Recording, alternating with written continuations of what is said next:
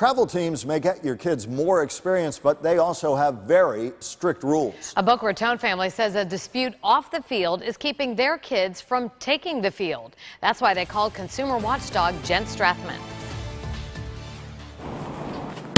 The Ackerman boys hope to take the field for Boca United this fall, but after signing up for the soccer club online, a family health emergency forced the kids to the sidelines. Did we want the kids to have to leave a place where they'd been for 4 years? No, but this was best for our family. The family worried that they wouldn't have the time or money needed for a travel soccer club.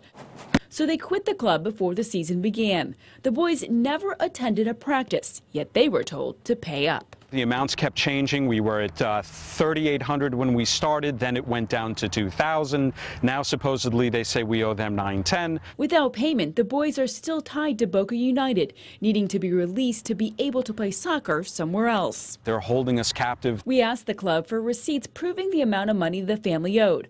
Boca United didn't want to comment for our story, but after we started asking questions, the Ackermans came to an agreement, allowing the boys to play soccer somewhere else. I'm News Channel 5 consumer watchdog Jen Strathman, fighting for you.